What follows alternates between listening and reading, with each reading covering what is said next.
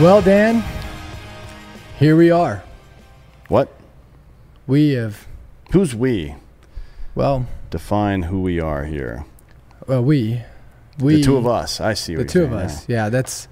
I think it's me if it's one of us, and it's we if it's multiple of us, right? Yeah, so, and then it's me or us or me and... Us. Or us and them. I know, but it'd be weird if I said, well, Dan, here us is. Well, it'd be here us are. Here us are. But either way, you're fucked, right? Yeah, I just fucked. The title of today's show is, interestingly enough, from that little fucking babbling session we just had, how do we know what's real anymore? Yeah. So here we are again. Here we are How do we really tell what's real? Like, how are you? I'm curious for you. A lot of people ask me on a regular basis what I'm doing personally to try to figure out what's going on in the world, because there's not a single, I'll tell you candidly, there's not a single news outlet right now or personality in the news that I would hear something from them and not immediately think, all right, so what's the real story? Yeah. Right? I can't think of any person. Like, there's a couple of people that I think the idea of reporting the news has just gone by the wayside, and everybody's just reporting their opinion. So at this point, you have to look for people whose opinions are most actively and often affected by reality and facts, right? If there's no real news, if there's no, like, the AP doesn't exist anymore. They're doing editorial pieces now. That's crazy to me. Yeah. The AP used to be a news wire. They just put out facts like Hitler dead, not brutal dictator / Nazi Hitler dead, just Hitler dead. That's what they would report back then.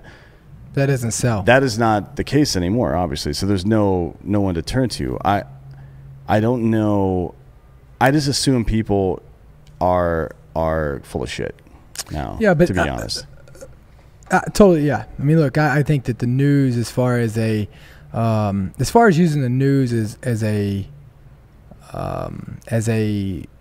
fact-based source of information, is out the window. And I think that happened because now these news organizations have to compete with big tech in different ways that to get information. We can, now everybody with a phone can be a reporter now, right? Correct. Basically. So now they're having to compete with that. So for me, though, it's kind of like when somebody talks to me and tells me a story, I can usually tell when they're full of shit. Right. I mean, look, sometimes it's not even being full of shit. You're hearing facts through the lens of someone's experience, right? Well, but typically, but we give too much weight to our own experience.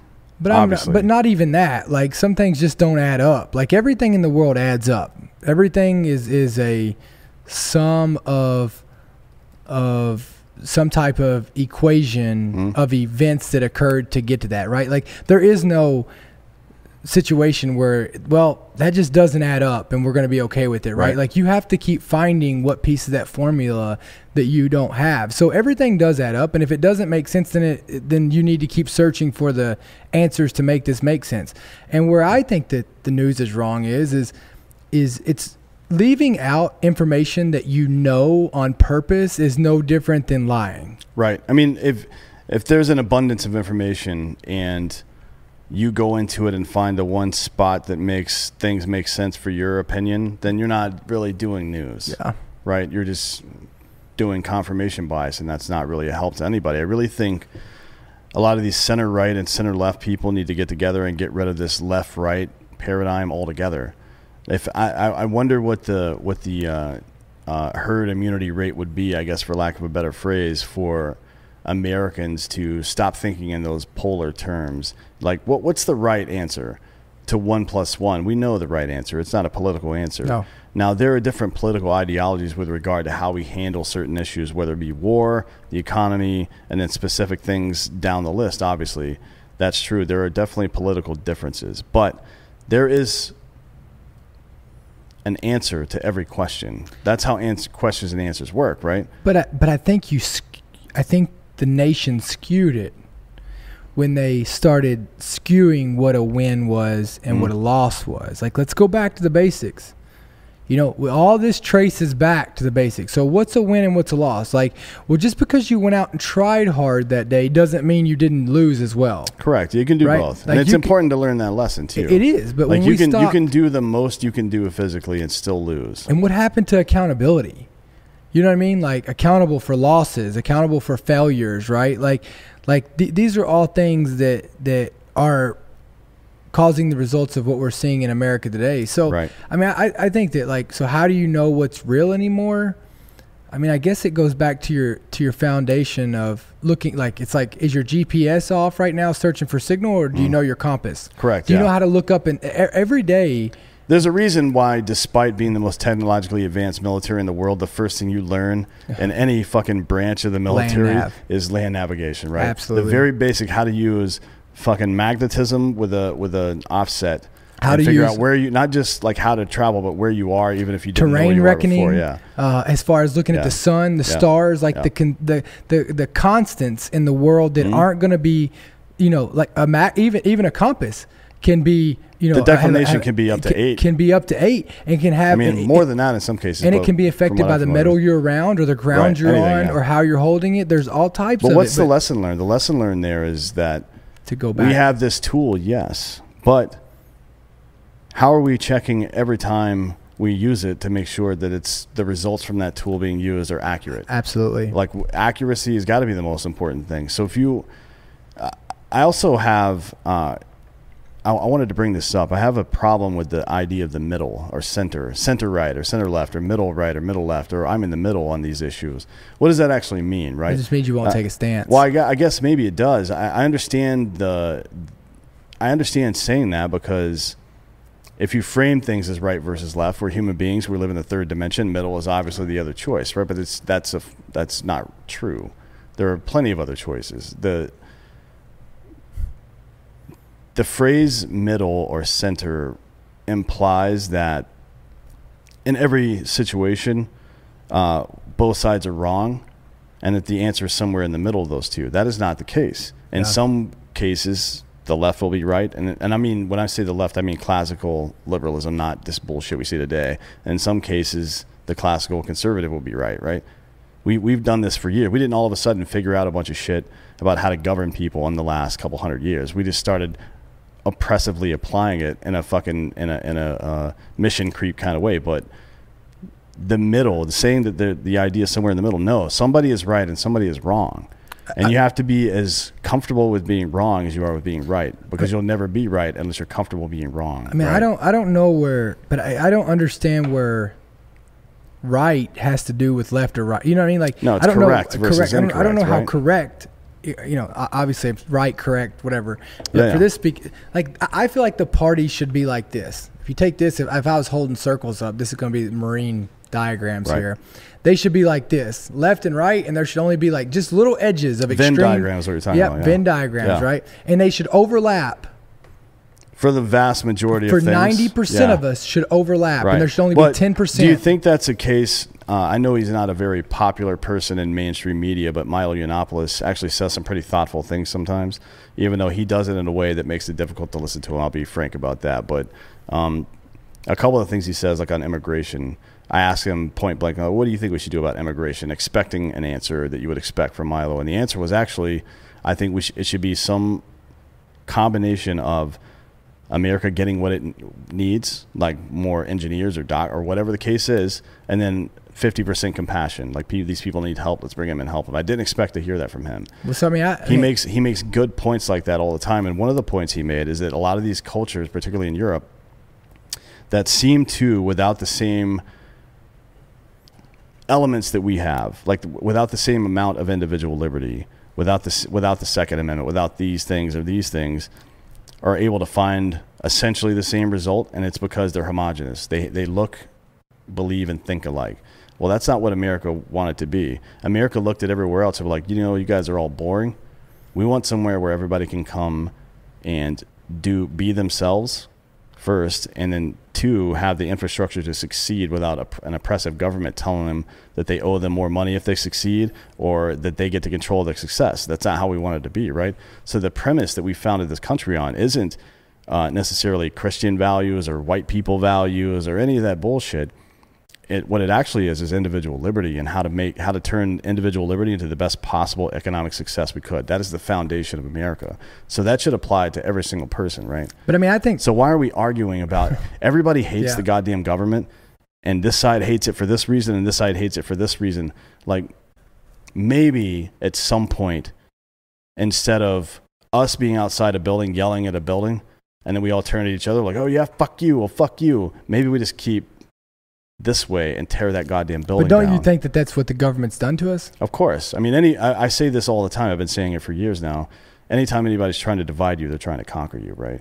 Well, because exactly. that's just basic fucking military strategy. But on the backside of it, we have also been like, we'll let the government take care of us, bail us out instead of just hard work. You know, because there's been an option there. We've taken look, our society is where it's at right now because of the results of taking the easy way out too many times. You know, that's what it comes down to. I mean, look, all these topics, I know I keep saying this in a way that people probably like, oh no, it's more complicated than that. No, it's not. I mean, immigration's a simple, all these are simple answers to this. Right. Like that's why our Constitution is pretty damn simple. Our Constitution's simple. Like it was freedom of speech. Yeah. The right to bear arms. Right. It was wrote in a way that's pretty simple because it's at the basic level. Right. Right. So and that was intentional, obviously. Like, and you could see the intent with the culmination of the Bill of Rights, which is the 10th Amendment, which says anything not spelled out here returns to the states. Now, there have been cases where we figured out, for better or worse, that we need to go a little farther for voting rights, both for all men and then for women in the 1920s.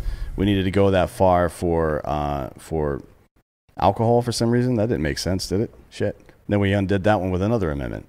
Yeah. And then the last, I believe, constitutional amendment had to do with the pay of Congress people. Yeah. So I'm not sure how that's really relevant to any of us. Did the American people vote on that? No. Yeah. No. Wow. Man. You would seem that's like crazy. if, you'd think that, like, you imagine if the employees of our companies were able to come in and make their own HR rules and negotiate their own contracts without. That would really interrupt my ability to apply oppressive rule to them. Yeah, that'd be and kinda, I want to. That'd be kind of hard, wouldn't it? Yeah, it would be difficult. Yeah, that's stupid. Obviously, I mean, the differences in the way we think about things are a symptom of how we're thinking, not about what we're thinking, right? Like we're thinking from. I understand when a young kid that's impressionable, that's in university, gets told how bad it is for everybody else.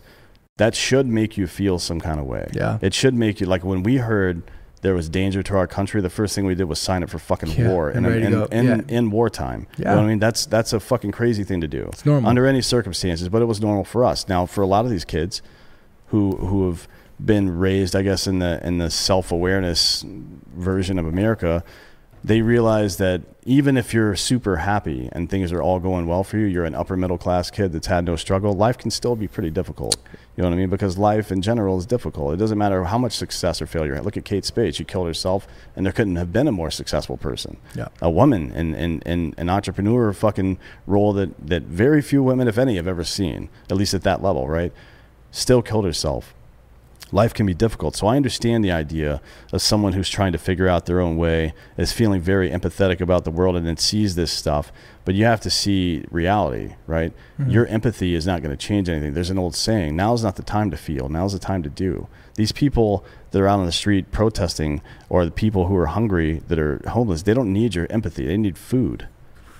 You know what I mean? The people that are protesting need economic equality. Yeah. So there's no need to protest anymore. There's like literal concrete actions we can take to solve these problems, but instead we're debating over the method. But if we both sides, it's not one side or the other. If we solve those problems though, right, then there's no more divided. And when there's no more divided, there's no more power. Well, I mean, I always think this is the metaphor, I guess, if you want to call it that I always come back to.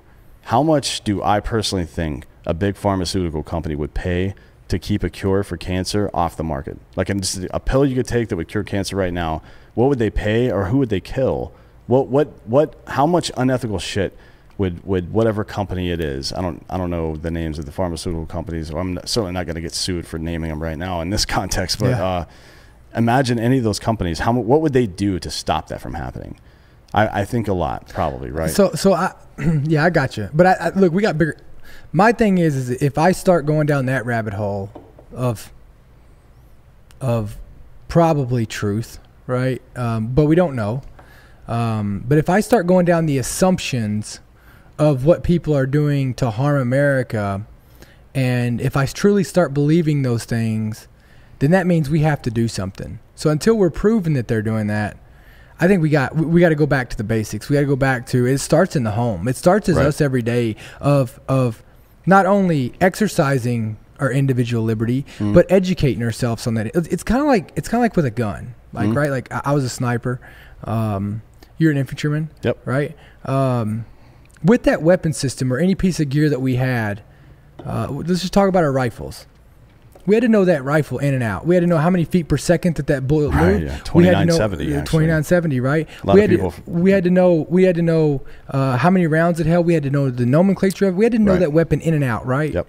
We had to educate ourselves on how to shoot it. We had to practice shooting it. We had to. Well, I mean, in basic training, you carry that weapon around with no magazine in it for 3 weeks before you ever see a bullet round for the first time in your life, right? But then, don't you that weapon is your protection. It's the protection between freedom and not freedom. It's the protection for you and your friends. It's your protection for your own life. But it can also be the exact same thing if you're careless, that can kill you or your friends, or if you're careless or malicious, right? Right, yeah. So with that, it's the same thing like freedom and democracy. People need to educate themselves on how the system works. Well, and it's on a how privilege, right? It's not a right. It's a tool. The idea it's a tool. The idea that freedom is somehow a human right, that is that there's any human right is nonsense. Well, that begs the question, like, a right according to whom exactly? Well, you know what I mean? Because people fight and die for that. That's a privilege. That's not a right. But it was made a right under this nation, right? Like in America, it was made a right. We say that, but the problem with phrasing it that way is that when you call it a right, then people start to expect it. And you shouldn't expect it. Well, you should appreciate it. Those are two very different ways to approach that subject. Well, 100%. You should understand why, but that goes back to educating yourself on. Yeah, and from our perspective as soldiers and Marines, we want that to be a right. Yes. Like in my mind, it should be a right. Yeah. But it's just interesting coming from a different point of view. In my mind, it should be a right because that means I'm doing my job. Yep.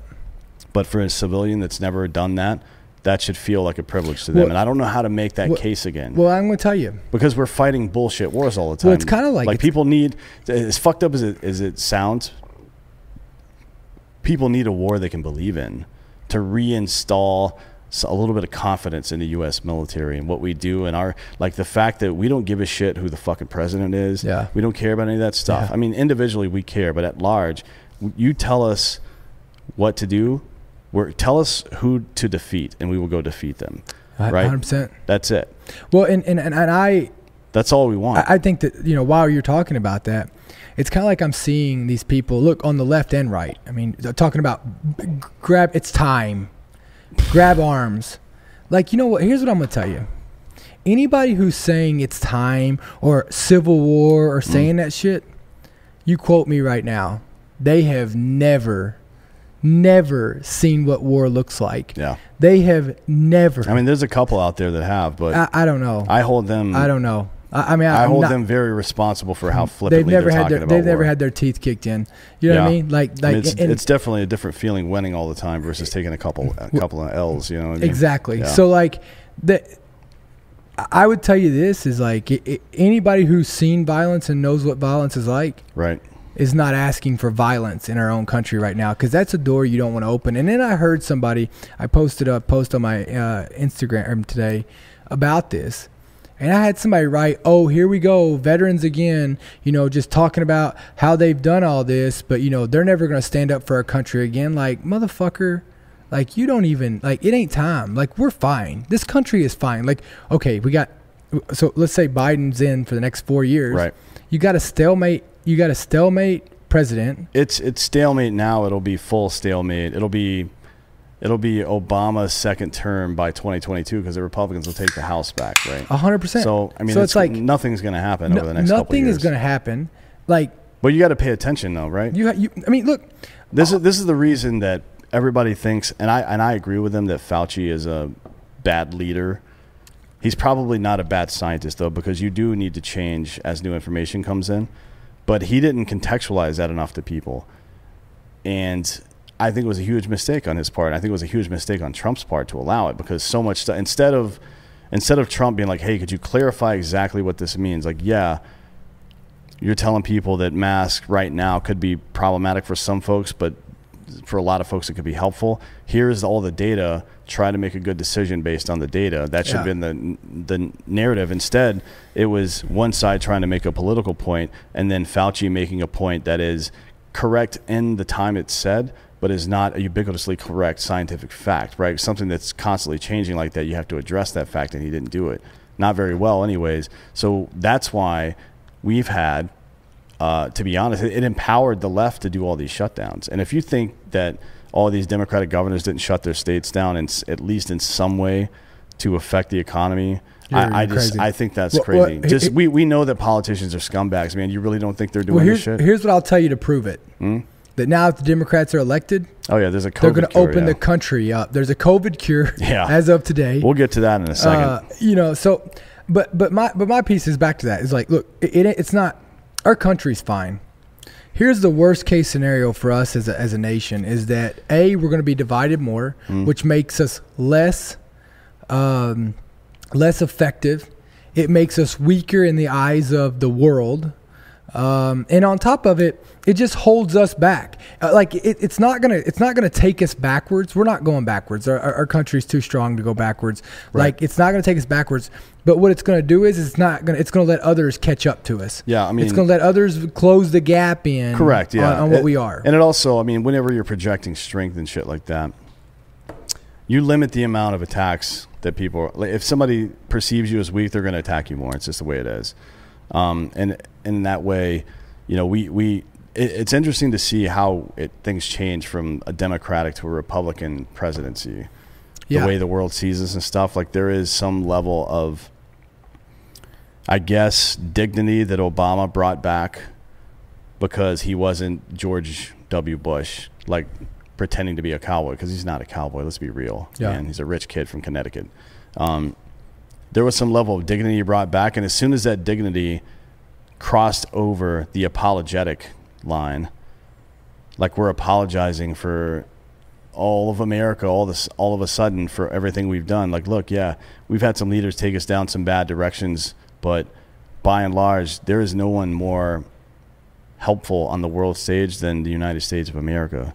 No, I always say, you know what I mean? I always say, and that's a good thing. That's not something we should be proud of necessarily. I'm not saying you shouldn't be proud of it, but you should be proud of it in the same way as you're proud of your fucking high school or college when you finally make the varsity team and it's a prestigious school and you're like, I'm not going to let these fucking people down. Every single day, the first thing that pops into your head should be, I'm not going to let my fucking family down. I'm not going to let my country down today. I'm going to do whatever I can to make sure those two, and we all struggle with it. You're going to have days where you let people down. It happens to everybody, and it happens all the time, as a matter of fact. Sometimes if you're going through rough periods or stressful periods, it happens more than you're actually doing the right thing. But you have to fucking find your way back to that stuff, because here, the only way you can find your way back is if you know the waypoint. Absolutely. So all Americans, left or right, it doesn't matter. We have to have the same goddamn goal, and the goal should be that America is the strongest country in the world with the most global influence, because we know our idea of individual liberty is correct, right? Well, so and anybody that wants to sign on to that, fucking, you're my ally forever. Yeah. Well, look, I think I said it last week, and I'm gonna say it again. I think there's two types of people in America, especially. There's one race that's the that's the human race, and you're either for us or against us. Right. That's it. Like, there's no in betweens. And it's a family type situation. So it's like, I'm going to talk a little shit about you in general, but if a hurricane's hitting you or anybody's coming to mess with you, I got your back. But also, if somebody else tries to come after you, like, that's a no go, man. Like, I'll call my brother a piece of shit all day, but when you say it, now it's time to fight. Exactly. That's how. Isn't it weird how that's the way people's mind works? But somehow we've regressed into this me first attitude. Like, typically when we were growing up, because it's confrontation. I would be a lot more interested in being in a fight that involved somebody else, then I would have been in a fight that involved myself or my mouth. Oh, for sure. You know what I mean? For sure. And I think that's a normal human compulsion. I wonder why it's changed so much. I mean, because it's not popular to be in it, right? Like right. the like conflict is not, nobody's comfortable with conflict anymore. Right. We haven't had to fight for anything in this country, right? Like, it's been a while, yeah. It's been a while. And so, you know, I think... Well, it's been a while since this country had to sacrifice. Well, I tell people that when America is strong, the world hates us. Right. When America's weak... the world is better for it. When America's weak, the world suffers. I agree with that, yeah. I mean, if America's, with our relative size, and look, we're 1/3 the size of China, maybe less. We're 1/4 the size of India, maybe less. So we might be 1/4 to 1/5 the size of both of them individually at this point. Russia is a pretty big country, and they have a lot of global influence because of their positioning geographically, and also because of their deals and polar with bears. What's that? And polar bears.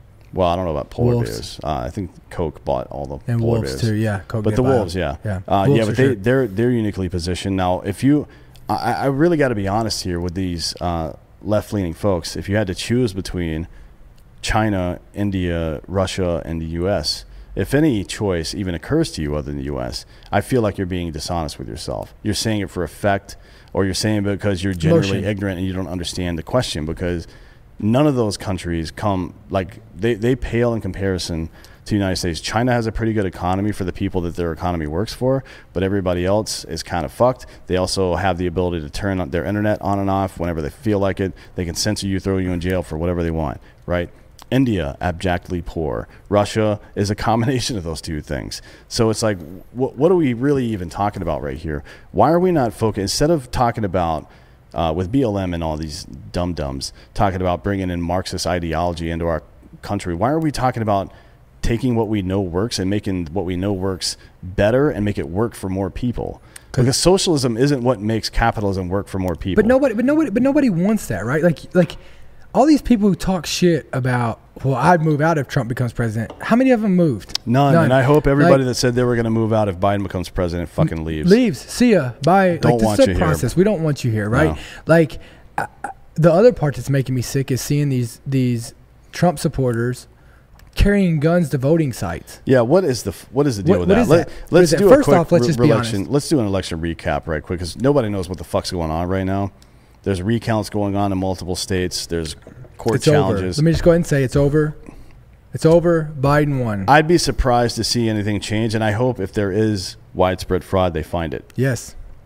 But let's go ahead and say. Let's just say Biden won. I want to address a few of the issues from the election that seem to be widely misunderstood by most people. So, Trump winning big early, then losing later, when mail-in ballots started to get counted and all this stuff, is not in itself very suspicious. I mean, this is how it goes to a lesser scale. Well, this is how it goes to a lesser scale every single year. Mm-hmm. The urban areas come in later than the rural areas because they have less votes to count out there.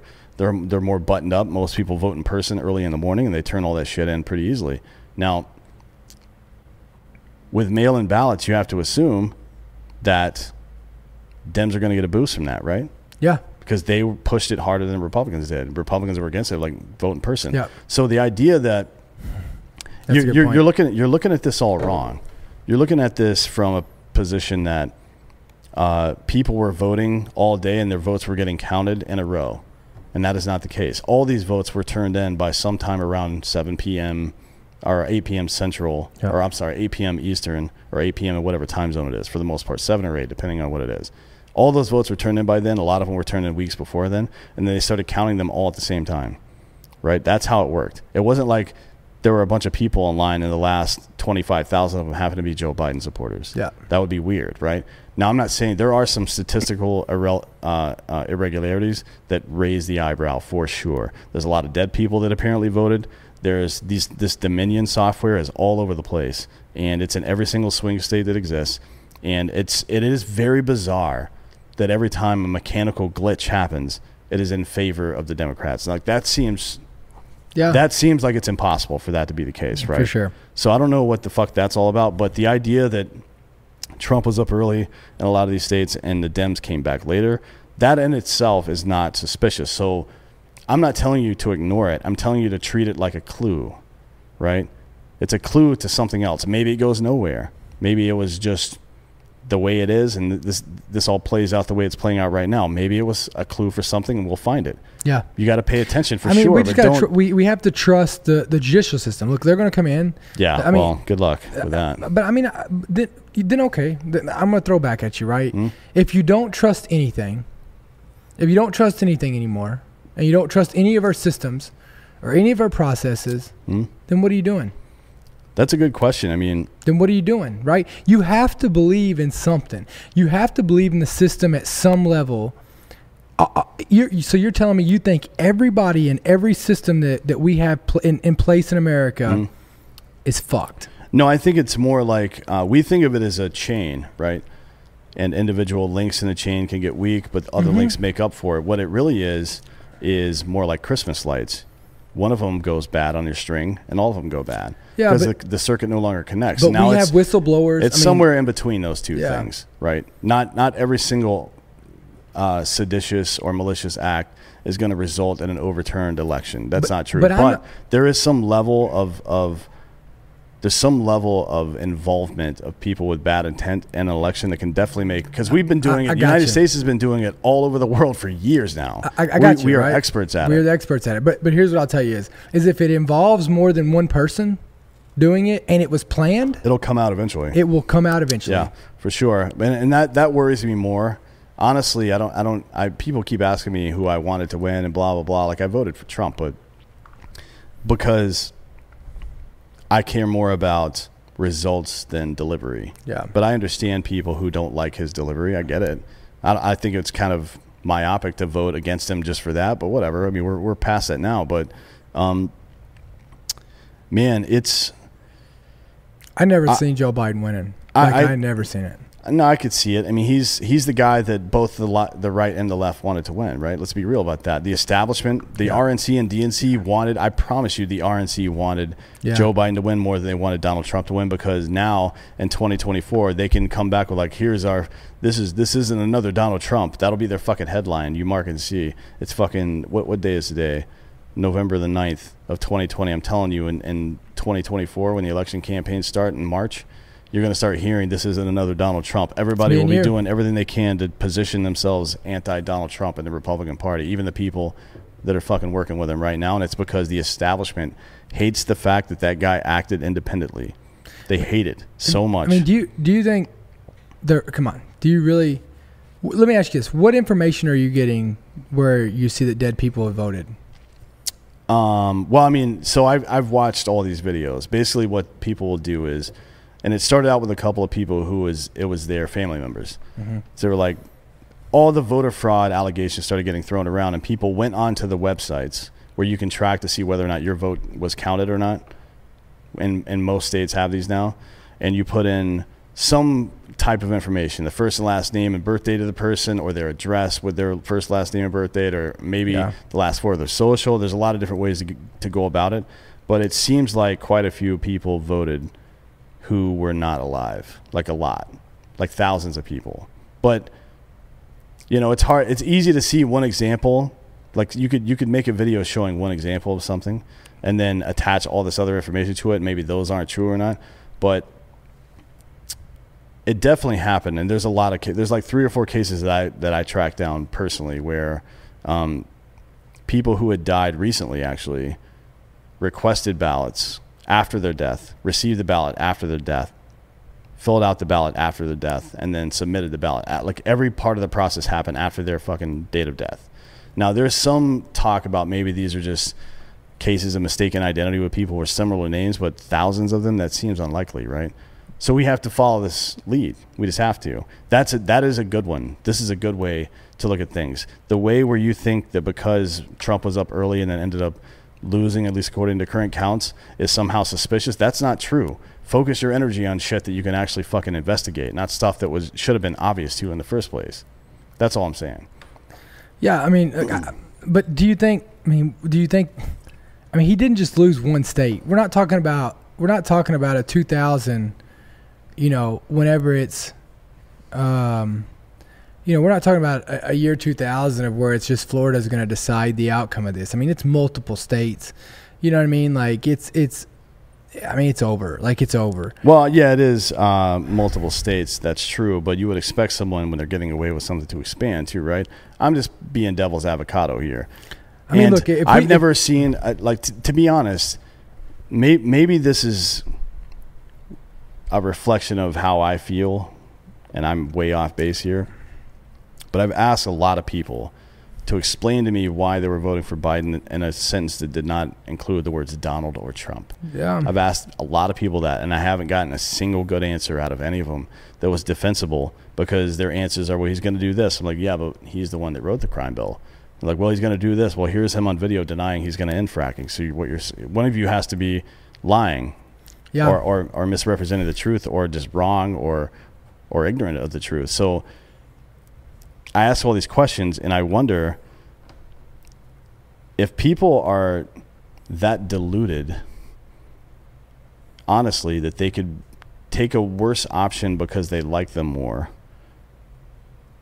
That seems weird to me, but then again, it doesn't, right? Because, I mean, everything is a popularity contest these days. That's why reality TV exists on the level it does, because you need faces and heels. I mean, WWE established that shit in the 70s. After sports have been doing it for years, but you need people to root for, and you need people to root against. Maybe it's as simple as that. Well, I mean, I do think that worst case, let's say I'm the Democrats, right? Mm-hmm. I'm first off, I'm not either one. Let's say that I'm the Democrats. I'll tell you the first thing I would do is I would come out and I would say that I won. Mm-hmm. Right, I would have the news organizations. I mean, I think we all know that all the news organizations and the media is in bed with the left. Correct. Yeah. So the one thing I would do is I would come out. You want to talk about charging and making America a hand grenade? Is coming out and having the news report that Biden won these votes. Try to call it as early as they can and say that he won these votes before this process is out. Well, you're establishing a truth at that point, right? That's what I'm saying, is they establish this truth that Biden won. But it's not. It was never true. It's not. And then if you come back and Donald Trump does now win and the judicial system does now find it, Donald Trump is going to have to jump on a hand grenade. Yeah, it seems like he stole the election, but it's the same criticism I was just applying. In every national election year, rural areas report first, urban areas report last. People who vote conservative then, by and large, statistically, would be more statistically likely to vote earlier in the process, whether it be standing in line or whatever the fuck, or being in an urban area in general, before anybody else. That makes sense. So it's distribution, right? It's the difference between mean, median, and mode, and it brings up another question. So there's this narrative going around right now that Trump got the most support from the minority community of any president or of any presidential candidate on the right in the last 60 years. Now, technically, according to the way we measure things, that is correct. But is it really correct? Now, we know that minority communities at large, at least the black community, primarily vote Democrat, 90%, give or take, vote Democrat. So they're way more likely to have mailed in their ballot, right? So you're going to see a lot less of them in the day of voting category. Yeah, I mean, right? So that's how they determine this. They determine this in exit polling, which is people standing outside at polling centers asking questions. But I want to know, is it really true? I want to know if it's really true. If black and brown people, and based on Florida, it seems like brown people for sure, like particularly Cubans, but Latinos in general, even across the Southwest, seem to have voted more for Trump this year than they would have otherwise, just based on the raw data. But I want to know, like, I want to know why. I think one of the biggest mistakes, like you said, the Republicans made in this election was not getting behind mail-in ballots. Like, after they knew it was going to happen, I mean, like, what did they think they were going to do? Well, I mean, look, it's a strategic play. I feel like they're already building a narrative for them. The way, yeah, of course, the way CNN played it, it's like a whole guerrilla warfare. The way CNN played it was, we're gonna fucking say, not just CNN, but the left media in general, we're gonna say that this is the truth. We're gonna say that this is the truth over and over and over again, for as long as we have. And in the case of Florida and Gore, it was 37 days. It's a long time, right? 37 complete days of media coverage saying this person won, this person won, this person won, pretending like they are. Now you're seeing some more news stories where, like the GSA, General Services Administration for the government, isn't allowing Biden to go forward with some of his plans to start the transition because the election hasn't been certified yet. But by and large, the media is trying to push that narrative. This is already over. So that means if it's already over, that means if anything changes, somebody did something to change it. The presumption is that somebody cheated to change it, right? Or they used whatever to change it.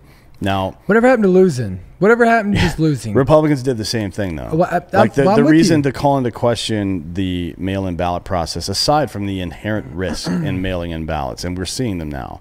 Like there's definitely a lot of cases of voter fraud with these mail-in ballots. And you should expect that, by the way. I mean, so there's voter fraud every single election, but we had, I think, 5 times more mail-in ballots this year than we have in any other year. Every retail business that lets the public come in it, right, and buy shit, they put in a level of theft and a level of right. Loss due to people stealing. It's gonna happen. Yeah, it's called breakage. There's gonna be a level of cheating in our system. It's just part of it, right? Or spillage, whatever you want to call it, right? Well, I'll tell you this. I'll tell you where there is no spillage at.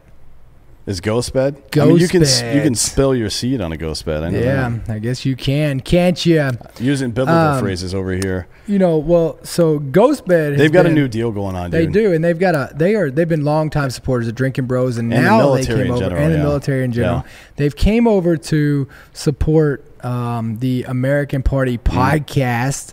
I tell you what I think is probably the coolest part about ghost beds. Not only do they have ghost bed? I keep saying it wrong. You say multiple. Well, you can buy 2 at a time. You can buy 2 at a time. But, just how much they support our first responders. They support teachers. Anyone who's out there making this country turn, who are the cogs, the main cogs in the wheel. Ghost Beds supports them. I also love the feature of their cooling technology that they have, not only for their mattresses, but for their pillowcases as well. Really cool. If you're a fat ass like me, you get hot whenever you're sleeping at night and it's uncomfortable and wakes you up, and Ghost Bed helps with that. Ghost Bed's doing a 30% off site-wide if you order a mattress or a bundle. They're going to throw in 2 free pillows too. Go to ghostbed.com /Drinkin Bros. Starts now. Ghost Bed bundles, the number 1 seller is they also have a mattress plus an adjustable base, so you can just sit there and push your remote. Yeah. Do whatever. Yeah, I've got the king with 2 twin because we adjust at the same time. But if you want, you can get 2 twins side by side, and there's a cover that goes over it. You can adjust independently, but I feel like it would be weird. What if you get your leg? What if you get your leg caught up in that middle right there when you're, you know what I mean? No, I don't know what you mean. No. But I'm saying, like, if you have 2 beds there, like there's that gap. You get your foot caught in a gap in there when you're trying to get some traction. No, dude. No? Well, I mean, if you needed the traction, yeah, use it, but yeah, you can. It also vibrates. If we're going down that road, let's just say that the fucking bed vibrates too. It does? You don't even have to put a quarter inside of it. It does? Yeah. It vibrates? Yeah. Wow. Yeah. Oh, yeah. Big time. You wouldn't even need a girlfriend. They also have sheets and pillows that are 30% off too. If you want to, go check them out. Ghostbed.com /Drinkin Bros. And they have financing 0% down. How many? 36 months? 36 months, pay as you go, which is basically like $50 a month. Yeah, less than $50 a month. It's not even that. Yeah, and it's 30% off site wide.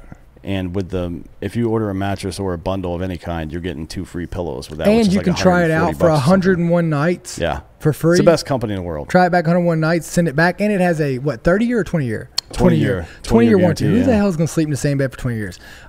So Ghost Bed, fucking sleepers, I guess. Sleeping it forever. So go check them out. Ghostbed.com /Drinkin Bros.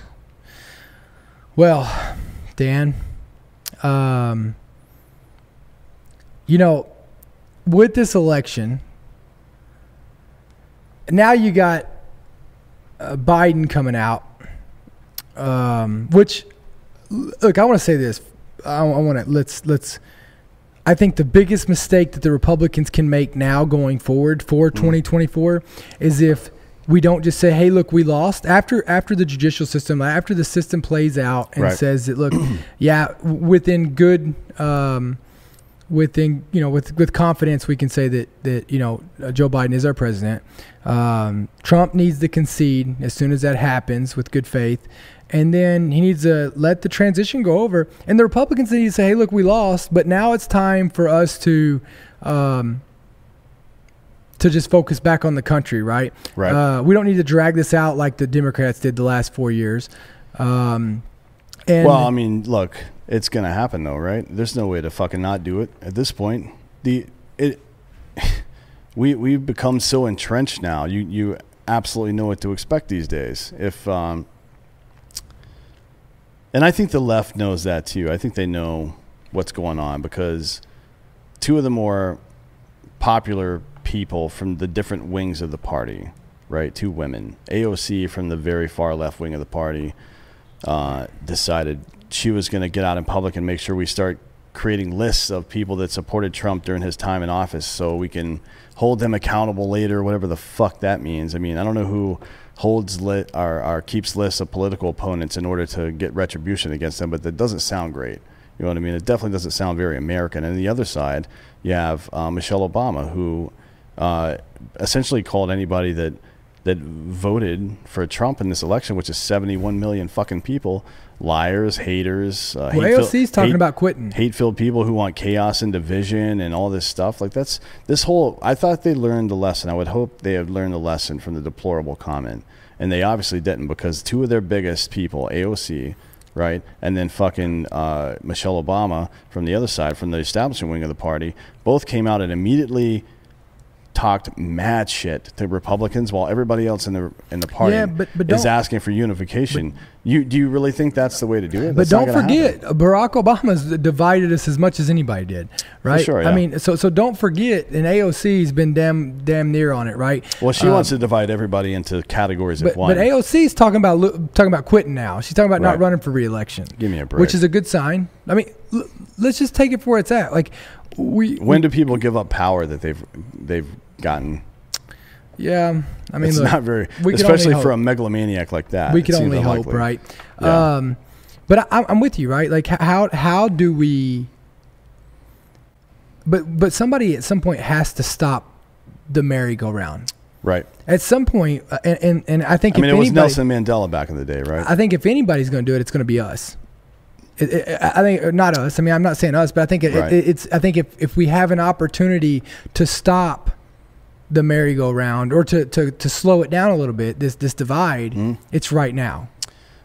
Yeah, I mean, look, there's something called traction, and in business where the concept is you get your small business moving. It's very difficult to get this big rock moving in the first place, but little nudges here and there can keep it moving. Yeah. Right. Mm-hmm. So to get something moving in the beginning takes a lot of effort, and I guess it just depends on whether or not the American public is, like, I see half of the country right now, a little bit more than half, celebrating this election season because it worked out in their favor, so they think. But we all lost this year because we got farther apart. You know what I mean?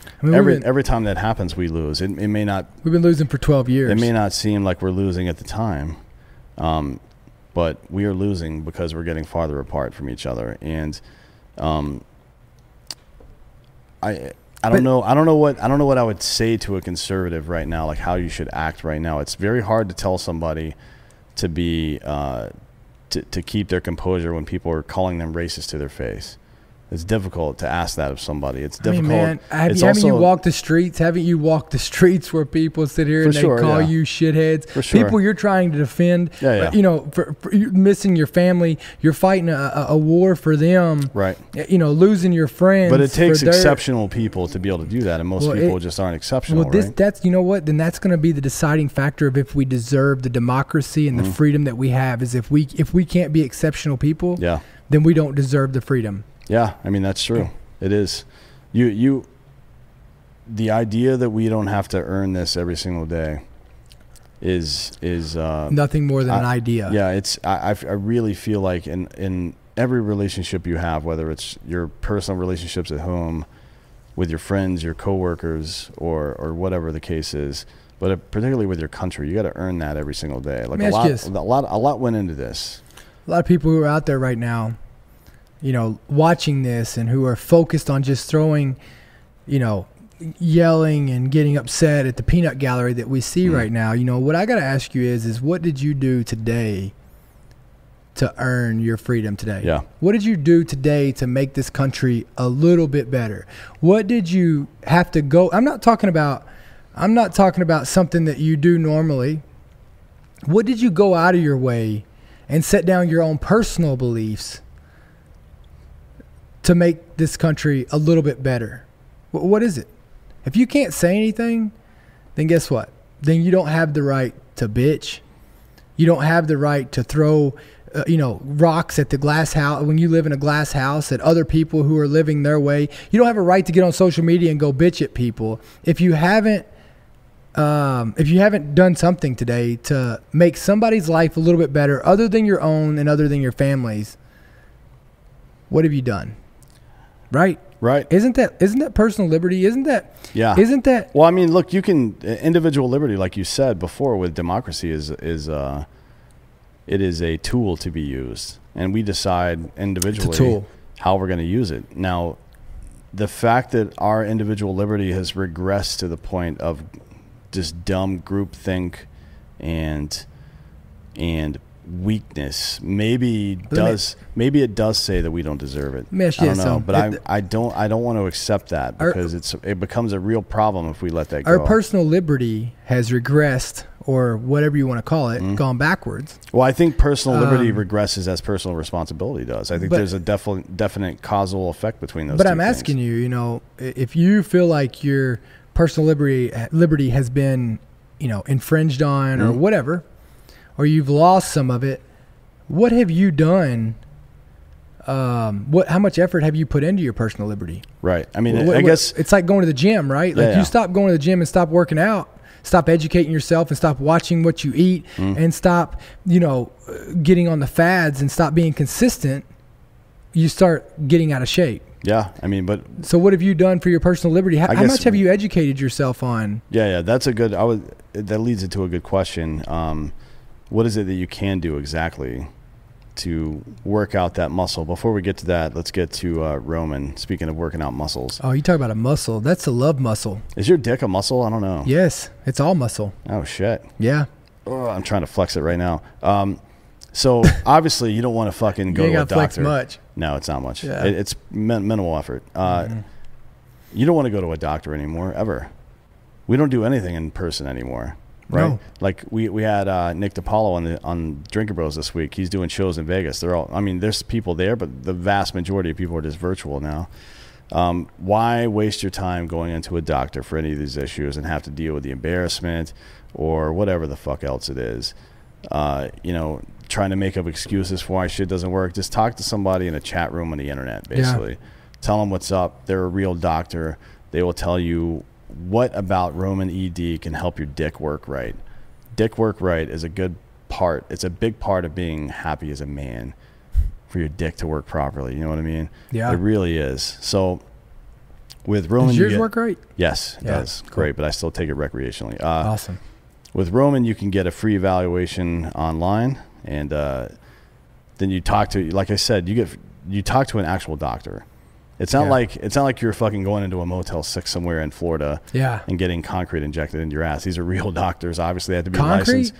Yeah, you didn't hear about that story? Women were getting butt injections, but instead of the oil, it was concrete. Concrete, yeah. And Fix-A-Flat, I think, was one of them too. It was crazy. Anyways, you get free 2-day shipping with these guys, and they'll dial you in on the medicine, and it's fucking dope. Go to GetRoman.com/American, because nothing is more American than a boner, I think. Are you dialed in on it? Oh, yeah. Yeah? Big time, yeah. Yeah. Yep. Go to GetRoman.com/American. Get $15 off your first order, and then obviously the free online visits and free 2-day shipping on all that. GetRoman.com/American. If you don't know how to spell American, listening to the wrong show. Facts. Because it's in the name of the show. I'm just saying you could look up. I'm not saying you have to know how to spell that word. I'm just saying. I'll tell you this. It's right in front of you. I'll tell you this.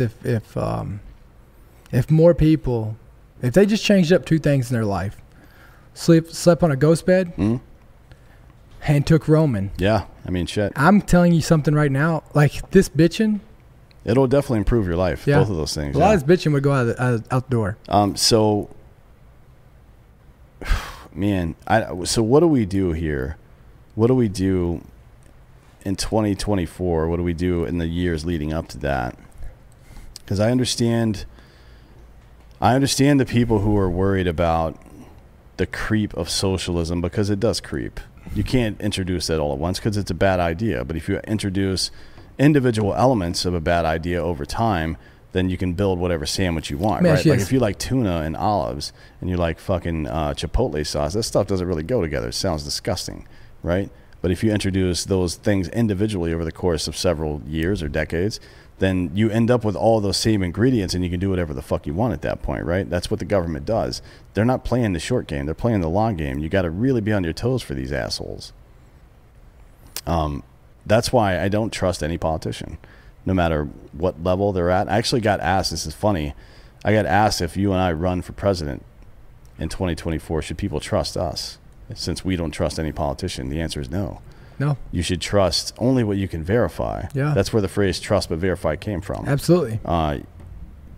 Why you would put your trust at that level in another human being is beyond me. Like, the only thing you can put your trust in is the idea itself. The idea can be trusted because the idea is the idea. It's 1 + 1 = 2. There's no flex from that. It just is what it is. That's how you can trust something. You know what your address is. You can put your address into any GPS in the world and end up at your house. Yeah, I mean, look, I think that, should you trust us? No. But what you can do is you can watch us and, just hold us accountable to what we say. Like that's where trust is built. Trust is built through accountability. Right. Yeah, because, I mean, it's everybody wants to know everybody else is on the same page. And it's a good way. It's a very... it's a very easily distinguishable way that someone is actually committed if they're putting effort into something. Yeah. Right. Yeah. I mean, look, and I think the first place you should start with knowing that you can't trust somebody is if that person is never wrong. Right. Yeah. If they are always right and never wrong and they always blame everyone else, that is the number one sign that person cannot be trusted. Yeah, and it's, it is what it is. Some people demonstrate their acceptance of being wrong in different ways. Some people have a hard time with that for a variety of reasons, but at large, when it happens, definitely a big problem. But here's what I'll say: we will never. Let me say this up front: as long as we have men and women and people in a free, first off, us as a free country, we will never have to worry about socialism. No, it'll I mean, never. Even in California, look at that. They tried, the state legislature tried to put up what would essentially be full on. They wanted to remove the government's ban on looking at race, gender, etc. for government positions. The reason that ban was put in place is to prevent affirmative action. Even in California, like 60% of people said, no, we're not doing that. Yeah. So, I mean, you can say what you want to say about the tide of America right now, and that's kind of our next topic. Like, how bad is it really in America right now? Even there in California, which you would not expect that, they're still looking at stuff like, no, we still can't do that. So there is still some line in the sand. Yeah, I mean, look, I'm telling you, just sit back. We're going to be fine. It's just 4 years. We've been in worse positions. Yeah, I mean, for sure, Joe Biden's not going to be the worst president we've ever had if he indeed becomes president.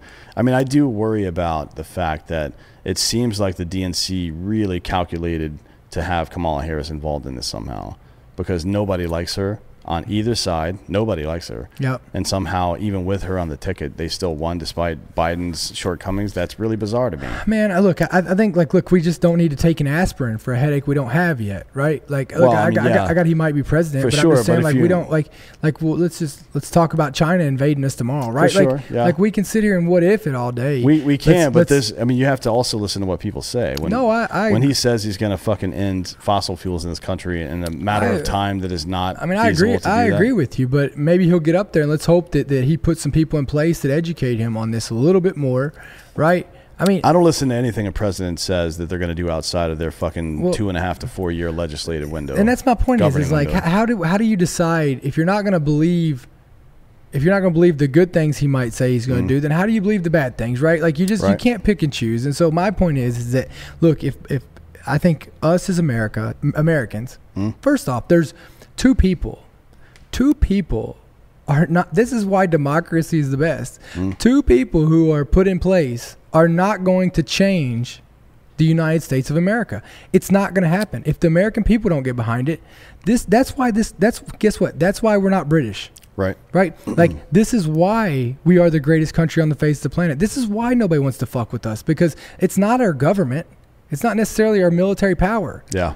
It's we the people. And I think that, you know, it's kind of like if you give someone freedom, they never want to lose it. Right. And that's the one common thing that we as Americans all have, whether you're left, right, whether you're even Antifa, all of them.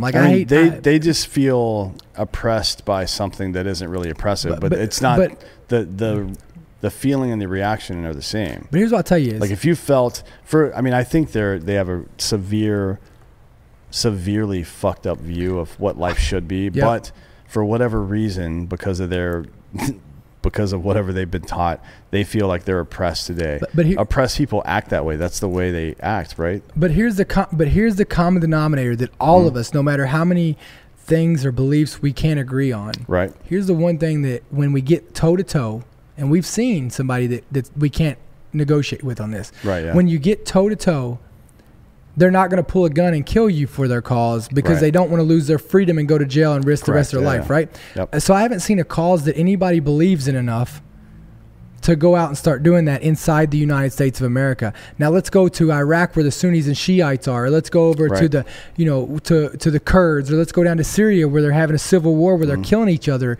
inside their own countries. Let's go to Afghanistan and Iraq. But I keep talking about them, but like where people are willing to strap bombs to their chest and walk in the street of their own people and blow them up. Right. We're nowhere near there. No, we're not even close. I mean, so those are the causes. When you start seeing people willing to give up their individual freedom, for a cause, that's when you know you got one that they believe in. Let me tell you something. They still believe in this cause of democracy so much and more than their cause, that their personal cause. I mean, you can see it because the most people voted this year of any other election that's ever happened. Now, exactly, we'll see what level, if any, of irregularities there were, but definitely there about 9 so far. I think there's still plenty of ballots to be counted at this point, but so far about 9 million more people have voted this year than they did in 2016. And how do you not walk away from even this election? It didn't turn out, like, let's say you are a Republican and it didn't turn out the way you wanted it. How do you not see it as a positive that you had more people involved in the election than ever? Well, I mean, I guess you have to judge the people, and by judging the people, you got to judge. It doesn't matter. It's the people. The flow of information, right? Like now, that's it. Now the tech company thing is a big deal. It is, and it's something that definitely swayed the tide of this election, and it's something that needs to be addressed. Not for that reason, but because nothing outside of the control of the individual people in America should have that much power. But what if this? What if this is the first stance of waking people up to take a stance on a cause? Maybe. I mean, what if it has to happen to both sides, though. So somehow tech companies would have to obstruct a leftist or something from getting into office for them to feel what conservatives are feeling right now. No, but it's on our government. It's on the Senate. It's on the House. It's on our congressmen, the people who make these laws to hold these tech companies accountable. That's not going to happen, dude. It has to. It's not going to happen. Well, it has to. With a Democratic House, it's not going to happen. Like, why would they go after them now? I mean, It's because it's the right thing to do. And at some point, at some point, now you see the tides turn. At some point, they're going to have something they don't like that they'll have to go after them. Maybe, yeah. They haven't been in a situation where they didn't want to go after them. Right, but we've been saying that about the media for a long time too, and the media's gone consistently left. Mainstream media is obsolete in 10 years. For sure, yeah. But that doesn't mean they won't pivot to another, area. Well, they are. They're all trying to go over to tech. They're all trying. They're all trying to stream. And there's nothing more powerful in the country right now than the big tech companies. No. And that should not be the case. It should not be the case.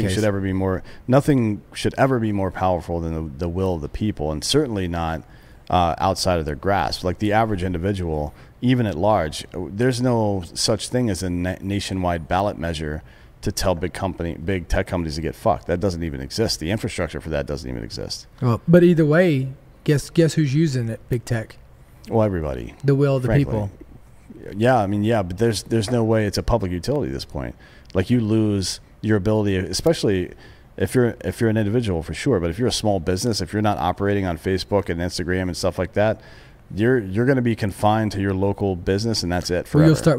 But if there's another platform that comes up and people use it, right? But that platform will just get taken advantage of immediately too, right? I mean, it's that unless we get on it.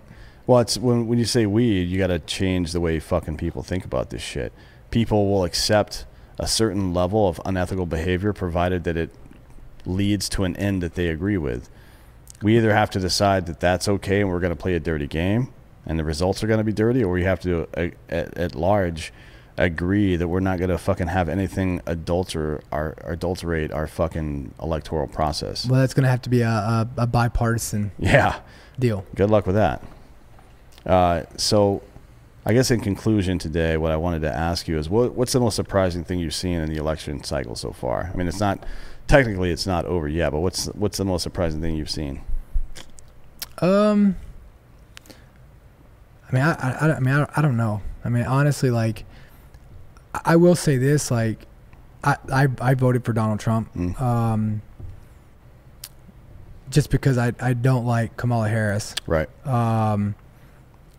I voted for Donald Trump, but I'm gonna say this, that like I don't like either one of them, but I do feel like a sense of like just pressure gone, that hopefully this shit of emotionally charged like person. I mean, you talk about the most intimate position, inside of our government is the president. The president is on your TV in your living room, right, in your kitchen, in your bedroom. He's everywhere. And to have somebody so emotionally charged, so polarizing, it'll be nice to hopefully have somebody, not get in the weeds with everybody and just troll everybody, right? Like, yeah, it's entertaining, but like when it's a TV show. But when it's your livelihood riding on it, and the future of your children riding on this, it's not entertaining. Yeah. It's like walking in with your banker and your banker making jokes about your retirement fund. Right. Yeah. Yeah. I mean, it was a bit tedious with Trump. It was everything. Like he wanted to argue everything. And did he get a fair shake? No. Not at all. No. But he knew what he was getting when he jumped into it. Maybe. I don't know if anybody knows what they're really getting into with that one, but yeah, I mean, there's definitely a presumption that everybody was going to be against him, and I feel like I do think Donald Trump's probably one of the most patriotic men ever. Seems like it, yeah. I mean, I think Donald Trump at 30%, Donald Trump would probably be a really good president. Yeah, but that's not something he can accomplish. So it is what it is, right? Yeah. What do you think? I mean, what's the most surprising piece of the election for you? To be honest, the most surprising piece, and I haven't done the research, I haven't finished the research on this yet, but I think the gap between when I say gap, I mean the total amount of votes from Senate races around the country don't match the total amount of votes from the presidential race. Meaning, in a lot of places, Biden got way more votes than his senatorial counterpart as a Democrat in that state. And the votes weren't made up on the Republican side. Those votes didn't exist. So it's like 20, 70, 120,000 votes that Biden got that the number one Senate candidate in that state did not get. Yeah. That is really bizarre to me. Yeah, I mean, I think But this is a different electoral cycle, a lot of different ballot collection methods. It doesn't necessarily mean there's malicious intent, but it does seem like some bad shit went down. None of this passes the smell test for me. I feel like there's a lot of voter fraud. I don't know if there's enough to swing an election or anything, but I feel like the running logic has been over the last 10 years, like, oh, we did this big study and it was only like fucking 14 cases nationwide. Okay, cool, but it seems like that's not the case this year for whatever reason. I just think that, like, I think you can't underestimate the emotional exhaustion that this administration has placed on this nation. Yeah, maybe people are just like, done. Yeah, like, hey, I'm gonna vote for Republicans to make the main decisions. Right.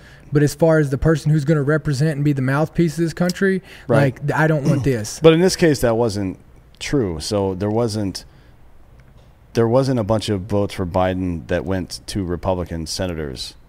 There was just missing votes. There's people that only they took their ballot, only voted for Biden and turned them in. Well, you can't just do that. You can do whatever you want. You can vote or not vote for whatever you want. Yeah, I mean, that would be... But that's kind of weird, and we've seen a lot of weird videos. Again, it's hard to know what's true. Yeah, I mean, you've seen those one videos of where people were like, just like that one woman's like feeling, but you never. How do you confirm? Like, how do you confirm that these are real videos? I don't know. I mean, I guess having a system in place before the goddamn election happens, where you can confirm that everybody is voting is eligible to vote. Yeah, and is that person. I mean, that seems you have pretty to show reasonable. your ID. I mean, you have to have a. Yeah. But I guess it not seems like I've heard all these arguments about voter ID laws, like, oh, it's racist because a lot of black people don't have IDs. So fucking give them IDs then. Does it cost more or less to give people identification than it does to have elections swayed because of fraud? And I'm not talking about dollars. Like, it costs the country more when there's not enough confidence in the voting process. Less people will vote. Less people will end up being represented in that case. That's a bad deal for everyone. I mean, but either, like, make it impregnable. That system should not. It should be beyond reproach. No, hold on. How can you live a life without an ID? Well, there's a lot of elderly folk. There's a lot of people that have expired IDs, and you can't use those to vote, right? In COVID times, it's even more difficult. I made an appointment to get my fucking Texas driver's license from after moving to North Carolina. My appointment is in February. If you want to vote, but you can print it off online. You can print off your ID. No. You can't get a new ID here. Your Texas driver's license. Oh yeah. Yeah, that's what I'm saying. Yeah, you can. You can get an ID. Like, yeah, you can get an ID to vote for sure. You can get an ID to vote. But I have the knowledge of that and a computer where I can print it, and it doesn't cost me money to drive somewhere. You know what I mean? Like, that goes back to the point of guess what? We take these things for granted. That goes back to the point of, if you want to use your tool of voting, right? You need to do what it takes to be able to vote. The same way, if I want to buy a gun, I need to do the steps and take the proper steps to use that tool of a gun and purchase it, right? Like, this is just, it can't be handed to you. This is part of America. Right, but, I mean, so the Supreme Court has ruled time and time again on behalf of people who have been disenfranchised from the vote, whether it be poll taxes or literacy tests or whatever the fuck else. Any kind of willful impediment to people voting should be dealt with 100%. And if part of that culture is that we don't get IDs for this reason or that reason, but do you think that's enough people to sway an entire election? Well, I mean, honestly, no, because it would require such a historic. Do you think? I mean, how many people towards Republicans for the black community? That no, I don't think it would. I mean, how many people do you think? Like, how many people do you think don't have IDs? Right. Can't read. All these things together. I mean, how many people are you thinking? Percentage of America. I don't know what the literacy rate in America is actually. I would hope it would be somewhere in the fucking 90s, but who the fuck knows? What is it? What's let's just check it out. Let's just end it on this before. Let's see. The literacy rate is 99% here. So you're talking 1%. Right. You're talking 1%. But that's an old. The literacy test is from way back in the day. The poll tax is from way back. Well, let me ask you this: how many people you think don't have a damn phone? don't have an iPhone or don't have some type of cellular device? Yeah, I would say not many. Okay, Probably, so guess what? If you got a cellular device, you can go figure out how to get an ID and vote. I would hope so, right? I mean, that's my point. You would hope so. How many people here? How many people in the nation? Yeah, no, that's it. That's it. Yeah. Like I'm telling you, how many people do you think? How do you live life and you don't? People get around. Like I've known people from my hometown who the older generation who didn't read, things like that. These days, though, come on. I mean, I don't know how you get. I can understand if you lived in Kentucky in the fucking 80s and 90s and you didn't have an ID, you could definitely get away with that. I mean, it wouldn't even matter. If you, yeah, no, it wouldn't even matter. It doesn't matter. But people need, we need to do both of those things. We need to make sure people are motivated to vote, which means making sure there's confidence in the system and that it's above board and that people have some clarity on what the fuck's going on. And we need to make sure also, despite being motivated, that they're able. Absolutely. That nothing's stopping them. That's real simple here. And I hope that's something that we maintain going forward. A lot of times in loss, people try to, instead of improving themselves, they try to weaken the enemy, and I think that's a mistake. But let me ask you Try to improve yourself. Become better at what you're doing, whether it's your messaging, or maybe flesh out your ideology better, maybe find better candidates, whatever the fuck it is. But don't try to talk, don't spend the next 4 years talking about how bad Democrats are. Yeah, don't do it. Like, make Republicans better if that's your goal. Yep. And talk about how much better you're becoming. Well, don't get negative. I want to come back on this because I don't want to, like, I'm still trying to gather my thoughts at just the idea of, I mean, I think it's terrible. Like, obviously, I think we should do anything to help someone be able to exercise their right to vote. But if someone isn't going to take the time to go get an ID, right, or try to find assistance with helping vote, why do we think they've educated themselves on the person that they're going to vote? Yeah, but I mean, it's America, right? Well, we consider the vote a right. Well, I don't know if that's the right answer. Gotcha. To be honest. Well, I definitely think that the percentage is the margin is so small in the 20th century that I don't think that it's I think it's a level. I mean, I don't think it's going to be a big factor. Probably not. No, we'll see. We'll see in 2022. I think some of my friends said no factor. Yeah. We'll see how big the swing back is in 2022. I think it'll be pretty heavy. But that's how American politics go, unfortunately, until we get something better in. Absolutely. Yep. All right. Well, this is episode 7 of the American Party Podcast.